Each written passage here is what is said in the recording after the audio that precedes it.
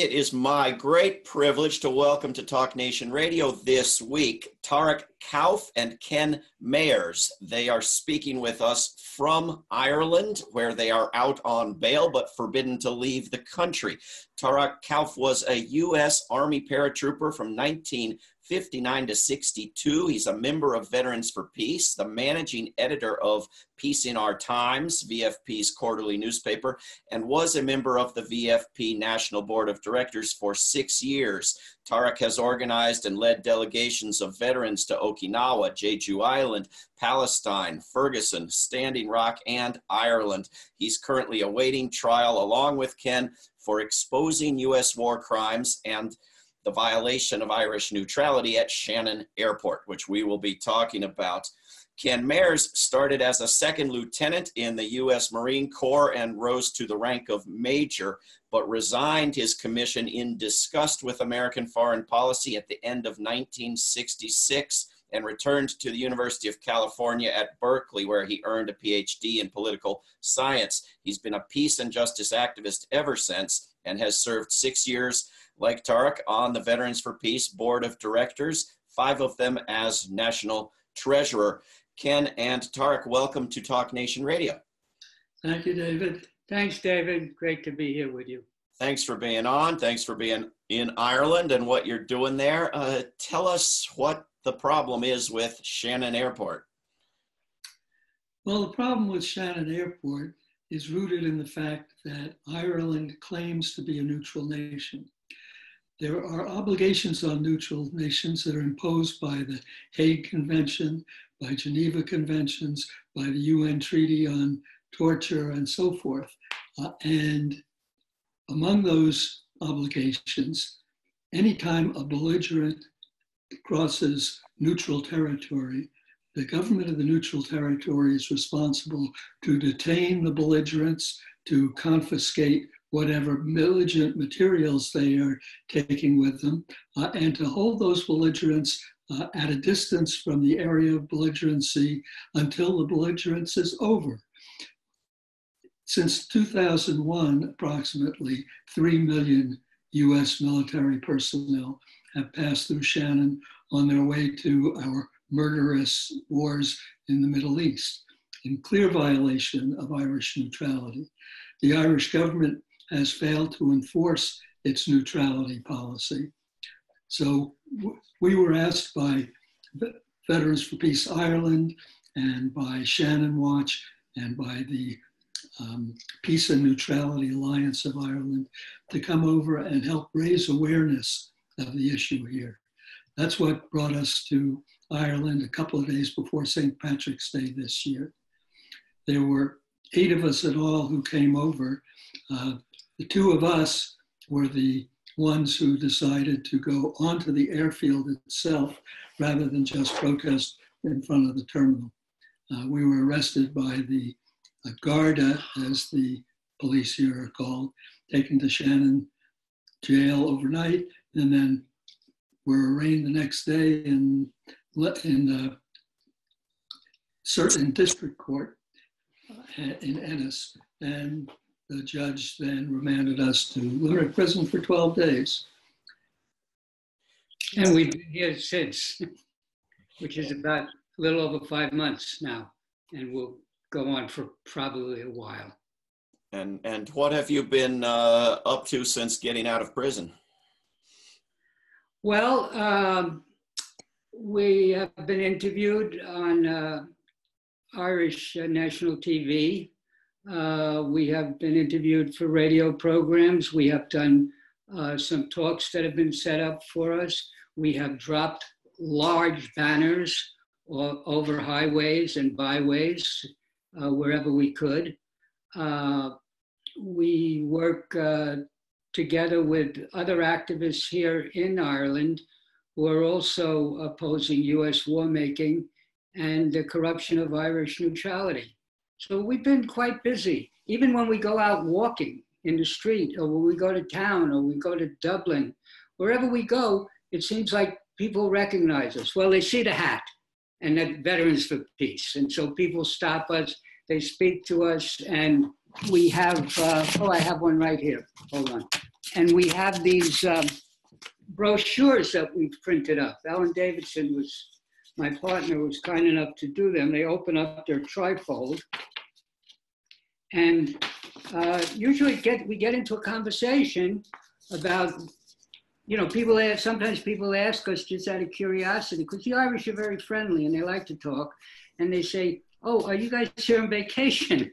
And then we have to say, well, it's not exactly a vacation. We love Ireland, we love the people, but it's not exactly a vacation. And then the conversation ensues, and we wind up usually giving out one of these, telling them a little bit of our story.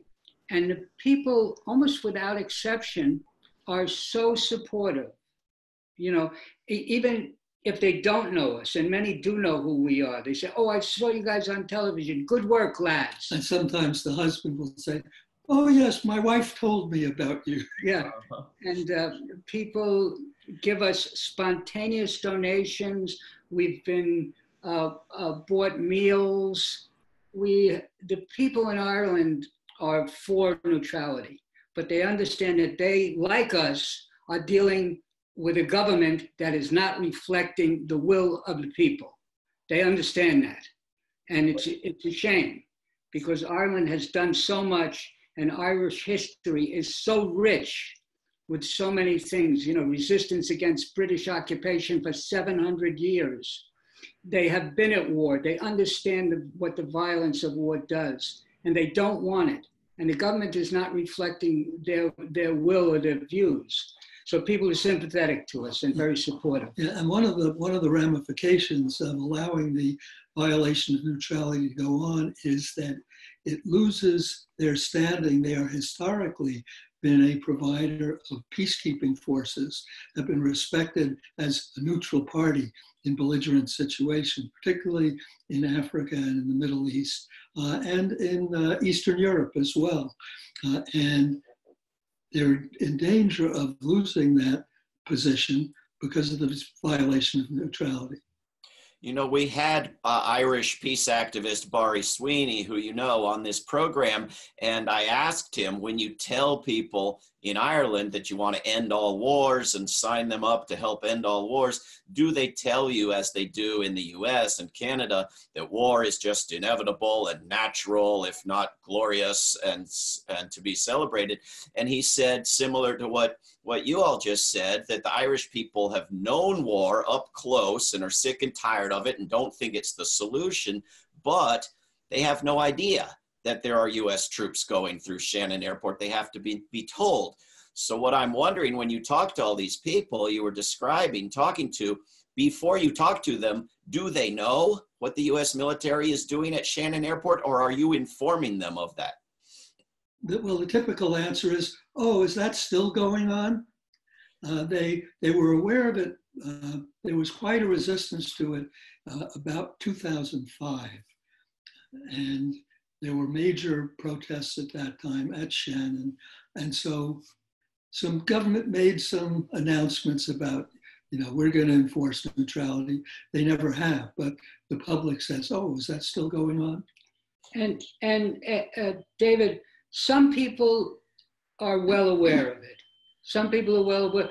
Some did not know at all, and we help to inform them about it. When they hear about it, they're opposed to it. They're opposed to the U.S. doing that almost exclusively. And maybe some of it is people being polite to us, but I think it's real also. They're sincere people. So some of them don't know. Most of them know. Some of them, like Ken, want to know, is it still going on? But it's an educational process, and it's a process of involving people in their own destiny. And I like to point out the fact that we are living in very, very critical times. We do not have unlimited time to fix these issues. And this is a doorway. This whole thing at Shannon Airport with the Irish is a doorway towards peace or towards continued war. Either way, you're going to go through that doorway. And right now it's heading towards continued war, and it can stop. It can go the other way. And if the Irish stand up to the US, the Irish, they love America.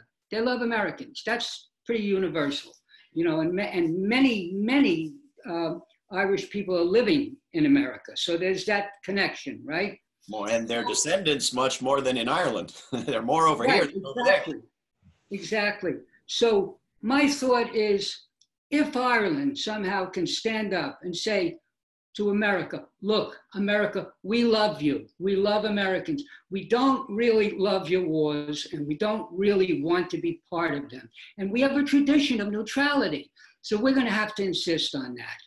And we can no longer allow you to penetrate Irish airspace with your warplanes, or to refuel at Shannon Airport with your troops and weapons, and also with your prisoners headed towards black sites that has been gone through Shannon. So we can't do that. If Ireland did that, do you realize it sends a message to the entire world that you can stand up to this bully. You can assert your own integrity. You can stand up for peace.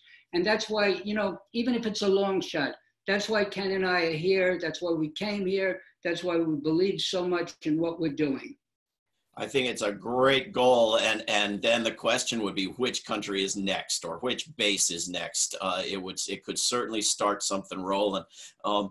As you know, Ken Mayers and Tarak Kauff, we tried to put up billboards by Shannon Airport and around that area of Ireland saying U.S. troops out of Shannon Airport, and were strictly forbidden from doing it on the basis of the content. It was to be censored. So we've now put up billboards promoting, or they're going up now, promoting the upcoming conference we'll be having, No War 2019, which people can find at worldbeyondwar.org. And we are thrilled that the two of you will be there. And we're putting ads in a bunch of newspapers, and some of them we're saying U.S. troops out of Shannon, and they're allowing it to our surprise. As ads in newspapers. But it seems the topic is generally censored, generally kept out of the media, but that you guys have managed to get it in a little bit and to make your own media. How has that been going? Well, you know, we were inspired by your billboards, and we created essentially a mobile billboard. We have a banner that's it's roughly 15 feet by 8 feet. And we hang that from overpasses, particularly overpasses near Shannon. And the response we get from cars going under is pretty good. Tarak has measured the traffic flow. The busiest place we've done it is in an overpass just outside of Dublin, where he counted, 6,000 cars an hour? Yeah, 6,000 cars an hour. I do the math. You counted 6,000 cars. Yeah, what I do, listen, I don't count 1, 2, 3, 4, all the way up to 6,000. What I do is I count how long it takes for 100 cars to go by. And then I do the math, right? Okay. So that works out pretty good. You know, it's like a random sampling, 100 cars, how long, do the math, and it comes out to 6,000 cars plus or minus per hour that are driving by at that particular location. Other locations were between 3,000 and 4,000 cars per hour. So we usually stay at a location for anywhere from 2 to 3 hours. So that's a lot of cars that come by. We get a lot of honks, you know. I don't think we've gotten any fingers, you know. That must be a welcome change. Yeah, it is. And I want to say something else. Well, I want to say something about the media. Yeah, go ahead. I want to say something about the media. We have noticed, and Ed Horgan, who you know, Ed Horgan. Sure. He's also been on this program. Ireland. He was in the Irish military for 22 years, retired as a commandant, was on many peacekeeping missions. He's a very strong advocate for peace. Ed has noticed that since we came here, which is a little unusual, 2 US veterans arrested at Shannon Airport, the media has kind of opened up. We're getting letters in to the editor about Shannon, about our situation, not just from us, but from people in the States, from people here in Ireland. So we've seen an opening. And also your conference, the World Beyond War conference, is another opening. So I feel that there are people in the media who are not quite as corrupt as our media in the States. We're not quite as bought and sold as our media in the States. Let me put it that way. Maybe that's not too as kind as I should be, but you get the gist. And I feel that they are receptive to this. It's not open totally yet. The door's not open totally. It should be front page news, but there's something. We were at a music festival in Drogheda a couple of weeks ago. It's one of the biggest events in Ireland. They expected 500,000 people there that week. And we were on the streets and people are stopping us. The hats again, the hats are magical. And Tarak was interviewed by a TV reporter, or no, I guess local radio station. Local radio station. Mention what the hats are for people who can't see you on the radio? Yeah, right. Let me just finish the story and we'll describe the hats, the magical hats. So he's interviewed and he's getting really passionate, as he often does, particularly about the murder of children, thousands, tens of thousands, 100,000 in the Middle East, and about America's role as the most dangerous country in the world and so forth. He did a great job. And at the end of it, the reporter kind of laughed and said, "I'm not sure how much of this is going to get by my editors, but we'll try." Yeah, typical. Yeah. And it's interesting in the media, as Tarak said, we have several friends who write letters to the editors, and Tarak has had letters to the editors in the paper. Gene Marks from Portland, Oregon had a terrific letter in one of the papers. There are several papers which take letters all the time, but in their news reporting, among other things, the Irish law prohibits them discussing cases before the court in terms of the issues that are before the court. So that we get some coverage kind of on the human interest side of these two vets who are here, but they can't talk about what's the issue before the court. There was a human interest story in one of the papers, The Examiner, nice little story about the fact that I had to postpone my honeymoon, which was scheduled to begin on April 22nd. And they had a nice human interest thing, not a word about the case. There was also in the Irish Times. Well, let's stop for 1 second and just tell people what hats you're wearing, because we just doing these videos for YouTube. Us and we are on the radio. They can't see it. Oh, you can't see it on the radio. You have to look more closely. Yeah, it says. You can tell what it says, David. See. Yes, these are Veterans for Peace hats that look like military hats and have badges on them. Little medals on the front of them. That's a parachutist badge. And Ken's has his USMC insignia and his major rank on his. And then it also has the VFP helmet with the white dove in it. A helmet with a dove with an olive branch. There you go. So they look official, they look military, but they say Veterans for Peace, which is the only quasi-military thing I like. And there was also an article in the Irish Times, if I recall correctly, that was all about how you guys liked the prison and what you thought of the prison and the other prisoners, and not one word about what the hell you were in prison for.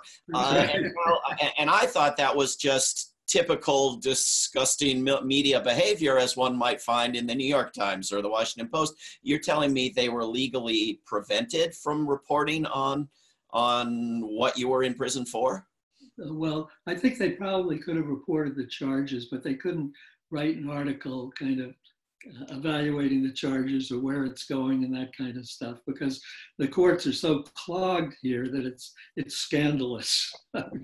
They could have said what you did and why you did it, and the fact that there have been protests for years and what's known of what is happening without. Others have. I mean, it's not hard and fast, you know. Others have.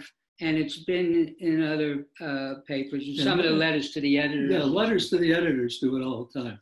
Yeah, well, we need to do more of those. So you're now going on a walk. Tell us about this walk. It's called Boots on the Ground for Freedom. 2 U.S. military veterans walk through Ireland. So what we're doing is we're walking. We're not doing one continuous 1,000 mile loop. We're walking from place to place. We're actually starting on Saturday, September 7th, from right in front of Limerick Prison, where we were incarcerated. And by the way, I do have to say, I want to say that, you know, compared to prisons and jails in the US, we were treated pretty well. So I don't want to complain about that. And the guards, for the most part, even would say to us, good work, lads. We support you, you know? So that's interesting. We won't let you out, but we support you. Yeah.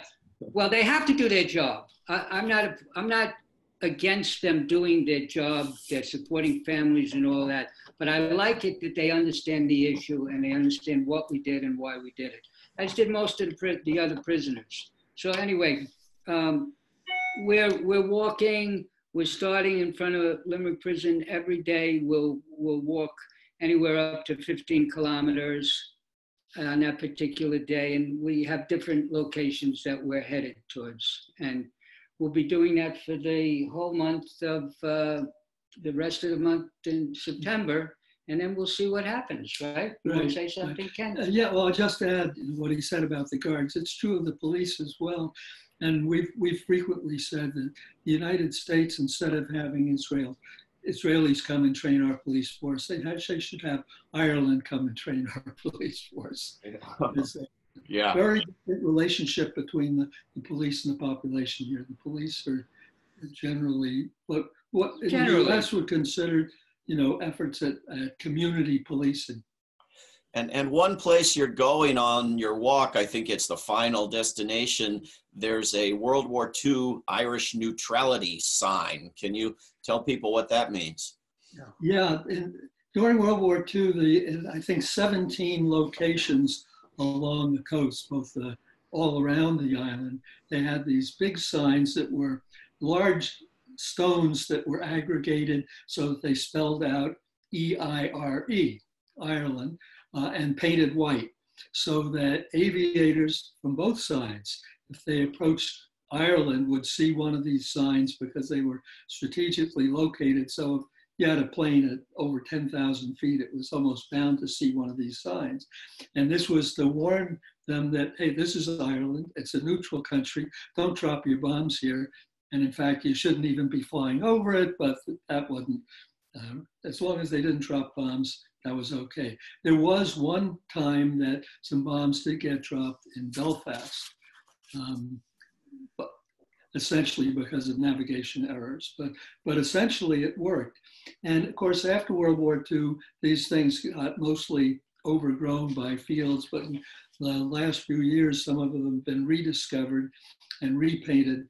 And so we think it's a great, you know, final stop on this particular leg of the journey to reach one of these neutrality signs. Apparently, Donald Trump refers to his property in Ireland as being in the UK. Maybe one of those signs ought to go up right near a Trump golf course. Well, I think he does have a golf course in the UK as well, in Scotland. Yes, but he has someplace in Ireland that he has. We've been there. When he came to visit a couple of months ago, we were up there in Doonbeg, protested, and we were interviewed by Virgin Media and couple of people, Irish Times and so on. There's something I would like to say, but as far as Donald Trump, we know he's not satisfied with the golf course in Ireland and the one in the UK. Now he wants the whole space of Greenland for a golf course. This is what we're dealing with, you know, besides the dangerous elements of what he does. I want to say two things. We got just a few minutes, so go ahead. Okay, one thing that people are concerned about, and rightfully so, is that the continued US use of Shannon makes Shannon and Ireland a target, okay? So that's another factor in it. The other factor is the US does not have to use Shannon Airport at all. They have plenty of other places they can use. England, Germany, there are other places where countries are not neutral that they can use, which support the US. So they don't have to use Shannon. So the question comes up, Why are they using Shannon? This is the question that comes up. Do you have the answer, David? Well, I assume that you agree with me that they want every speck of the earth under their thumb. They want complete global domination. And if there's a country that's not collaborating, they want it as a co-conspirator. I think obviously another way in which they don't need Shannon is that they could end the damn wars and not use any place else either. Right. But you hit it right on the nose, as I knew you would. That is what they want. They want to make Shannon complicit. How do you put it, Ken? A member of the coalition of the complicit. Yeah. They want to bring, they don't like it, if somebody is not part of that. So that's another aspect of this thing that people need to be aware of. We should also note that you guys and our friends at Shannon Watch and other allies have been doing a lot of research about the environmental destruction caused and exacerbated by the U.S. military presence at Shannon, and we'll be putting out some information about that between now and the conference, October 5th and 6th, which again, people can go to worldbeyondwar.org and learn all about that and see a video that you two have made and the video of this conversation, which we'll put up there as well. But we've got just a couple of minutes left. Are you talking to people about this conference and rally that we'll be doing in October, and are they interested? Well, we are, and we will be on our walk. We will be doing that. We're going to a conference about Roger Casement. Folks can look up who he is this weekend, and we'll be distributing the postcards, the large postcards about the conference. But you were talking about the environment, and it's very important for environmental people, environmental activists, to understand how deeply connected the US war machine is with the destruction of the Earth's environment. This is deep and profound and large. And we're going to discuss that at the conference. That is going to be one of the topics, I know that. So if you're an environmental activist, think about coming, because this is an important connection that has to be made and has to be exposed. In closing, just a minute left, where should people go other than talknationradio.org? We'll put up all the links we can find, but where should people go? How can they follow what you're doing and be involved? They can go to stopthesewars.org, stopthesewars.org. There's also a really terrific video on Stop These Wars with Claire Daly, Ed Horgan, Ken and myself. He's putting it on his website. Oh, you're putting, and also they should go to worldbeyondwar.org. Everything is there on both of those websites. Everything is there. All right, Tarak Kauff, thank you. And our other guest has been Ken Mayers. They are both members of Veterans for Peace from the United States, now stuck in beautiful Ireland and doing good work while they're there. Ken and Tarak, thank you for coming on Talk Nation Radio. Thank you, David. Thanks so much, David.